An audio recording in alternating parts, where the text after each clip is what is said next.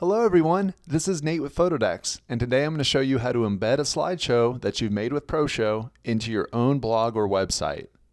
If you're not familiar with embedding, it basically refers to when you have a video that is located someplace else but plays directly on your website.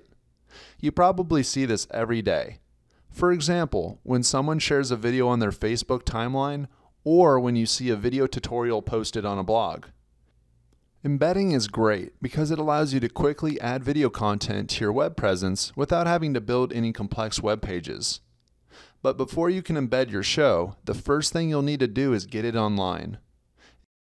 If you're not familiar with how to do that, visit our YouTube channel at youtube.com/Photodex Corporation. There you'll find a tutorial that walks you through how to upload shows to YouTube, Facebook, and Vimeo.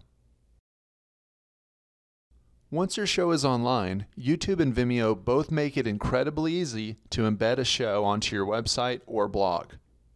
Let's start with YouTube. First, find the show you want to embed. Next, click the Share button just beneath the video. Now, click on Embed. This will give you the HTML code you'll need to embed the video on your own site. Simply copy this code to your clipboard. You can also right-click on the video and select Copy Embed HTML.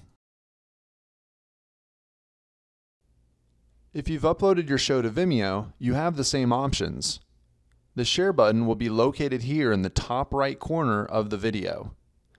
Click Share, then select and copy all of the embed code from this window. Again, you can also right-click and select Copy Embed Code. With the code copied to your clipboard, now we need to paste the code into a web page. For those of you who have a blog or edit websites online, let's take a look at how to publish a post with an embedded video. For this example, I'm going to use WordPress to create a new post with an embedded video for my blog. First, let's add a new post. Now, because we're adding HTML embed code, we need to make sure that we select HTML up here in the corner. Now, paste the embed code into the text field, and that's it. From here, I can add whatever text I'd like to have appear above or below the embedded video. Let's preview the post to see how it looks. In this example, I think the size of the video is a little small, but that's not a problem. I can easily change the size of the video to better fit the layout of my blog. Let's go back to the post. In the embed code, you'll see tags for the width and height of the video. Simply change these to whatever works best for you. In order to keep your video from becoming distorted, be sure to maintain the same width to height ratio. In this case, 400 divided by 300 is a ratio of 1.33. If I change the width to 500, I'll want to change the height to 375.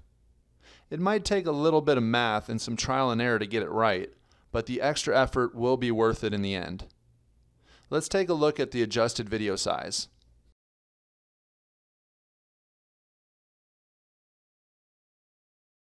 And that looks much better. And that's it for today's lesson. Be sure to check out our other training videos on our YouTube channel or visit our blog for helpful tips and tricks about creating slideshows with ProShow.